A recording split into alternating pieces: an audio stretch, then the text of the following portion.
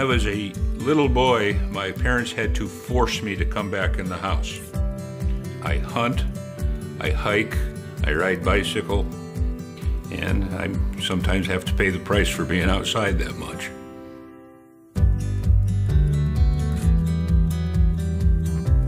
When I was first diagnosed with skin cancer, it was recommended that I go through a process called Mohs surgery because the spot had been there for several years and they didn't know how much the cancer had grown. The actual experience of going through the Mohs procedure was very tough. And as the doctor took the first sample, she came back and said, "We need to take more." And that continued throughout the day. If I remember correctly, it was 7 times around, where she continued to cut and cut.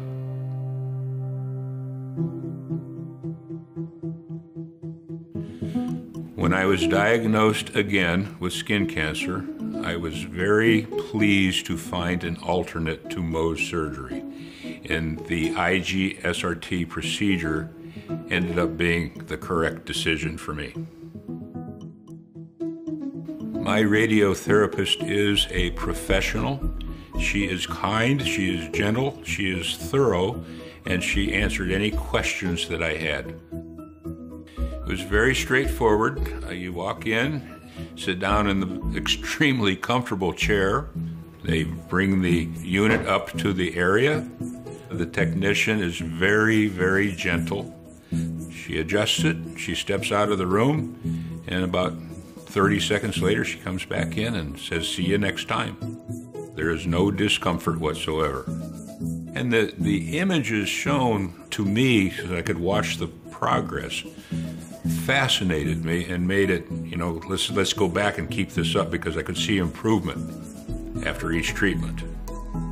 I remember the last day of my treatment very well.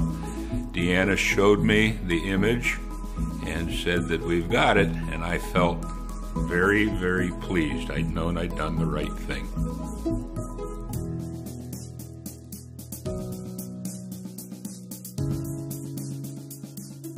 I believe that this process should be made more widely known to the medical community.